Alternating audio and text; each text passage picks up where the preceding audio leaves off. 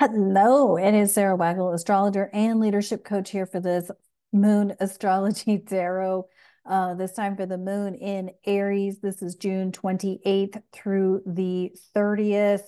Um, and of course, you can look for the links below for the Cancer season, sun and rising signs.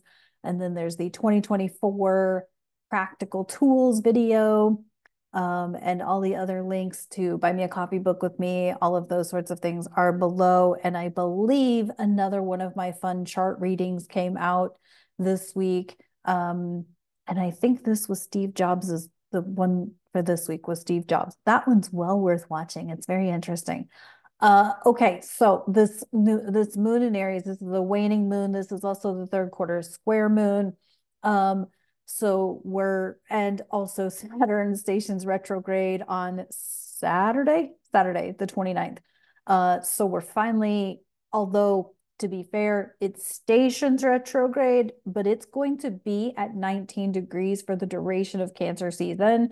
So if you are someone who has planets or points at 19 degrees of the mutable signs, Pisces, Gemini, Virgo, Sagittarius,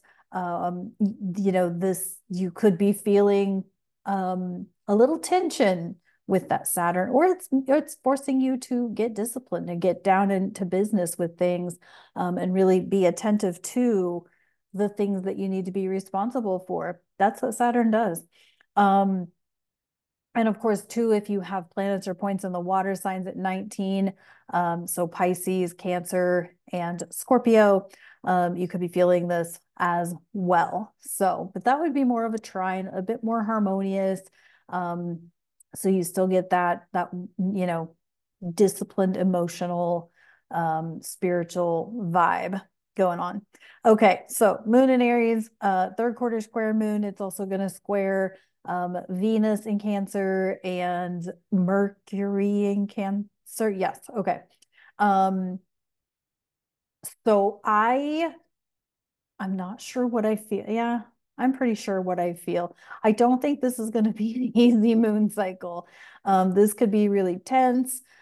This is Aries energy. It's the first fire energy we've had in the chart in several days. And it's the moon. So Aries moons can be feisty, can be abrupt, like I don't want to say unpredictable, but maybe that's the right word for this moment in time. Unpredictable. They could be kind of erratic, irrational, all of those sorts of things, but they can also kind of be emotionally volatile. And that's kind of what I'm feeling is the sort of the volatility of mismanaged or unmanaged emotions. And so, I talk about emotional intelligence all the time, and there's a reason because when the moon is in certain spots, our emotions can be triggered. And if we are not well managed emotionally, it can create friction or conflict where there doesn't need to be, or maybe it's friction and conflict where there absolutely needs to be to create change or to create, something to go a different way. So there could be some action oriented energy, but I will caution that action oriented energy with this set of circumstances really um, could be, what's the word I want here? Um,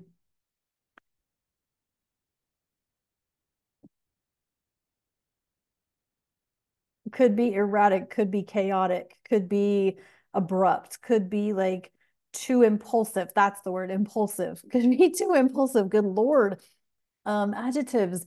I'm telling you, this Jupiter and Gemini situation has got my brain on fog mode. So I'm sorry for the next year. I'm gonna do my best. That's all I can do.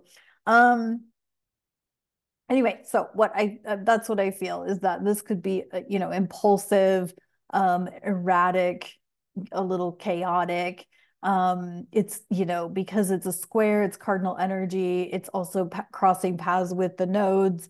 And as long as these nodes are still in these cardinal signs, there's a lot of just and like I said in the Cancer Sun and Rising Signs video, we're reaching that point where it's breakdown, breakthrough, break up with these nodes heading into the final decan of Aries Libra. And so, this could be the most intense that we see of these nodal energies. So there's all that.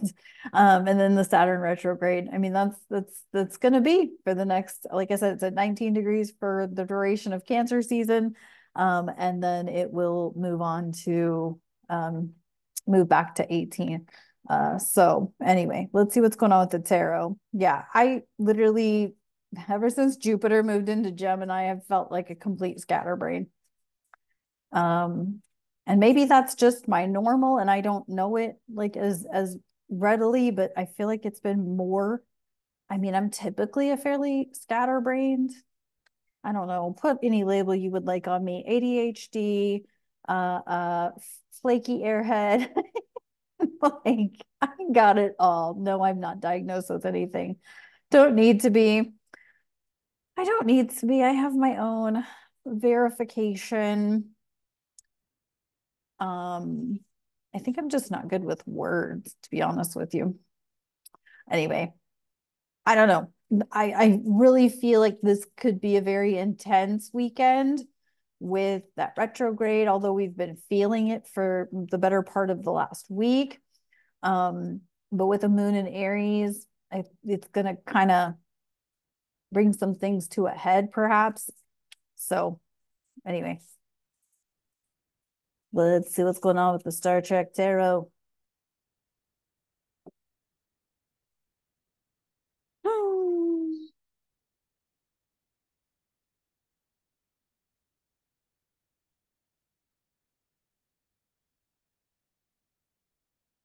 Okay, Queen of Batleths, Kalar, as one of my viewers pointed out, upright.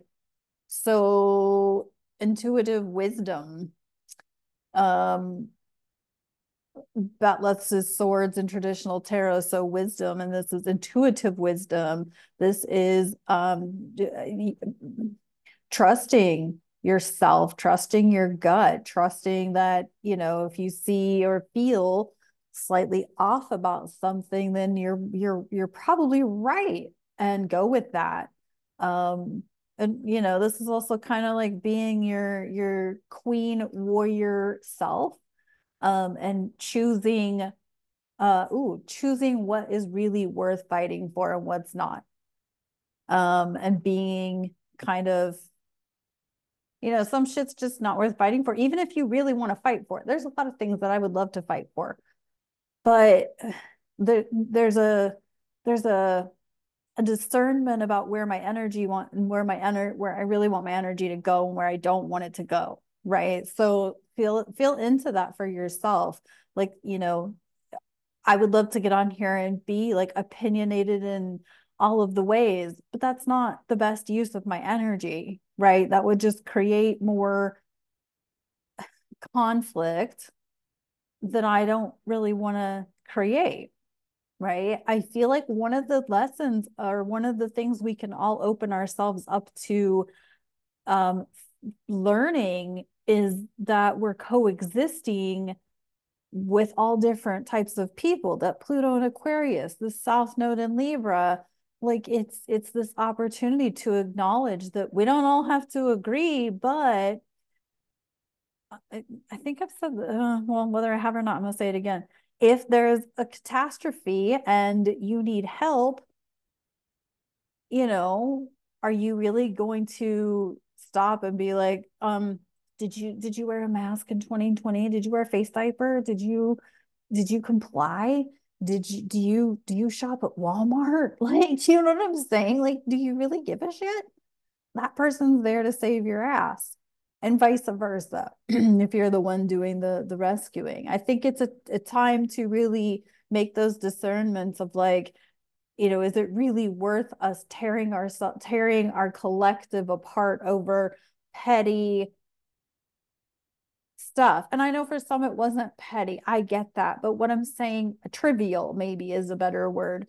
But even then, that doesn't sound like the right word because I feel like somebody's going to get pissed because I'm calling it trivial. It wasn't trivial to them in their universe. So those aren't really fair words for me to use. Do you see what I'm saying? Like I could create a platform based on that, but like I want my opinion known that I didn't support it, but I don't want that to be my platform. My platform is astrology and supporting people, whatever their journey is.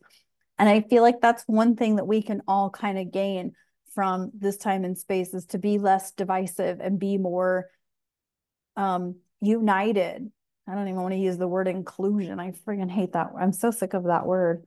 Um, but I feel like it's more about like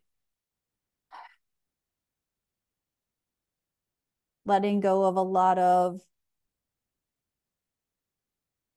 of things that maybe do feel heavy to us. However, to get through this space and time, we do need to work together to support each other and let go of, whatever we all are holding on to that may be um that may be divisive or keeping us apart, right? I feel like that's a lot of this energy right now because they're not coming to save us. I guarantee the powers that be, they ain't giving us shit. We gonna have to save ourselves.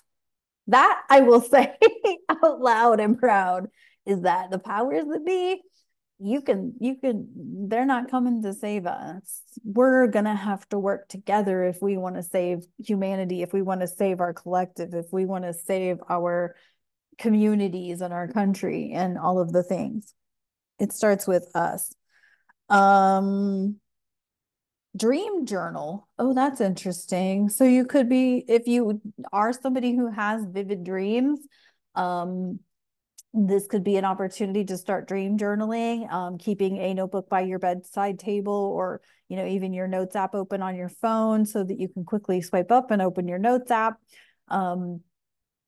Maybe it's your laptop or your whatever other note-taking device that you use, your voice recorder, whatever. Maybe you're a video journaler. But yeah, I feel like dream journaling really just feel, it's one of those things when you wake up, you want to immediately be able to write down what you're freshly thinking about. So dream journaling. I like this. I've done this before. I have not done it recently, but I have done this before and it's been really powerful. For me, I do know somebody who does do this and she keeps just a file on her notes app. She has really powerful dreams. So anywho, all right. What else I got for this moon in Aries? And so hang in there. We're all gonna get through this. I promise. I've said it before and I'll say it again. If you are a functioning human right now, give yourself a pat on the back because it's tough to be a human right now, but we're in this together. We're all gonna get through this together. And so hang tight. Okay. All right. Talk to you on the next one. Bye.